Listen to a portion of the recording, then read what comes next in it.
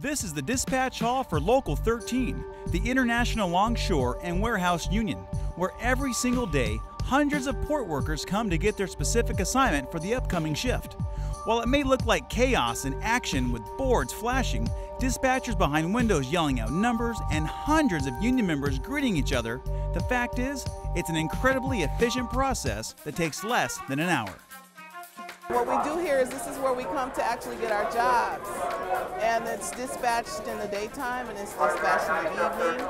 But we have to get here first in order to get the job that we are required to get on what board we're required on to go to the port. If there's 5 jobs and there's 10 workers and 5 people are not going to work that night, there's only 5 jobs. The next night, you have 5 jobs. Well, those other people who didn't work, they don't have any hours, they didn't work, so they're going to get out first before the other people the day before got out. So it's a low man out type of system. It's very fair. We all share the work.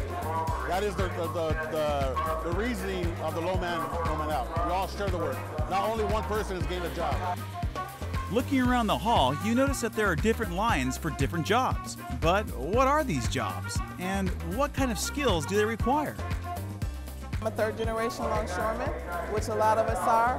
If you're into it and you know you got that knack, then you can pretty much, I drive everything on the waterfront. They have a skill category, skill 1, 2, and 3. A skill 3 job is a crane job, a trans job, anything as a winch job, anything that has to do with cables on a crane.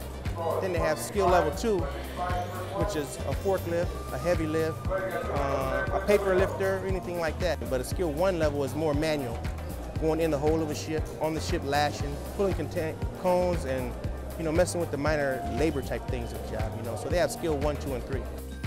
Today, Local 13 represents almost 20,000 part and full-time workers who discharge cargo at both the ports of Long Beach and Los Angeles. Now, for some, becoming part of this specialized workforce is a family tradition, and for others, a lucky accident. One of my sisters is a dock work. She drives a forklift, and another one drives a UTR, another one's a clerk, and my brother's a, what does he do? I forget what my brother does, but my dad's a clerk. He's with a 63, so we're not the typical ILWU family, but there's several families that in the city of Wilmington or San Pedro or around this area that are basically the whole family of longshoremen.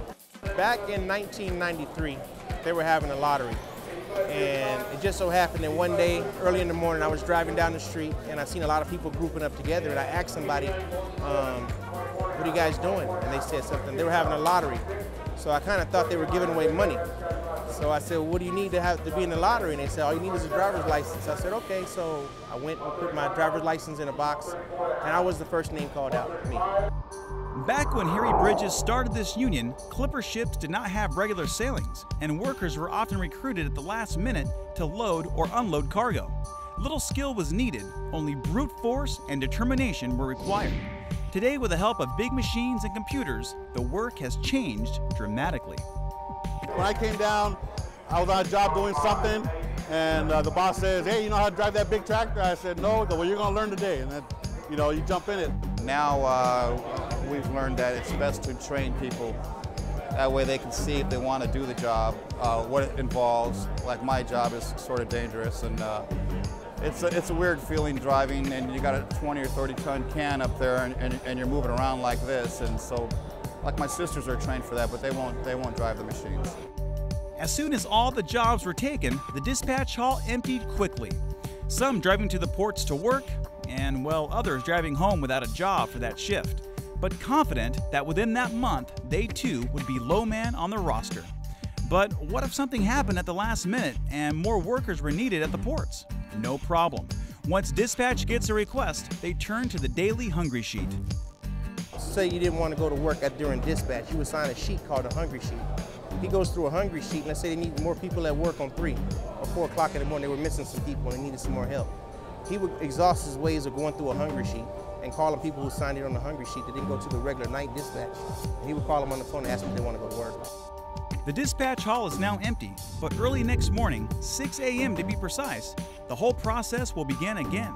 making sure there is a strong, committed, and trained workforce to handle all the cargo that provides us with all the products we like and need, from grapes and bananas to clothing and computers. So next time you see the ILWU logo, remember, they are part of your everyday world, moving the world's goods one container at a time, millions of times a year.